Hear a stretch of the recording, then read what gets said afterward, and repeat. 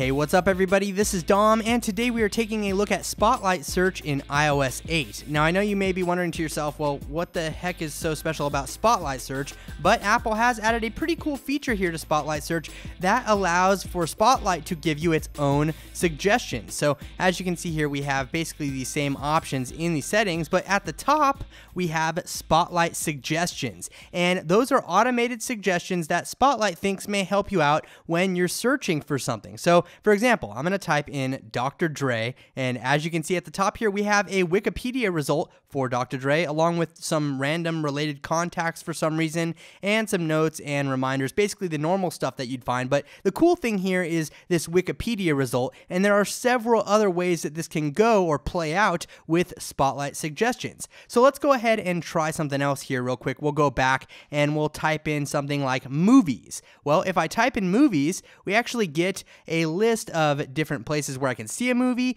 and then we have our notes, suggestions, and stuff. But at the top, we have now playing movies listed here in order, and you can check out the ratings and the titles and find a place to see the movie at right from Spotlight Search. So it actually makes things a lot easier. Now I'm going to type in music here, and as you can see, it suggested maybe I want an application that plays music like Spotify, or different venues around town that actually have music playing at them. So very cool things happening here with Spotlight Suggestions. Now let's go ahead and type in the word hang, and as you can see, I get an App Store reference and a Wikipedia reference from Spotlight Suggestions. But if I continue typing maybe the word hangover, well, now we get a movies on iTunes suggestion and a Wikipedia suggestion for that specific movie. So basically Spotlight is going to recommend different things that are related to your search when using Spotlight, and then you can actually pull open iTunes and maybe you can buy the movie right there, or if it's available to stream or different things like that. So we have several suggestions that are pulling up here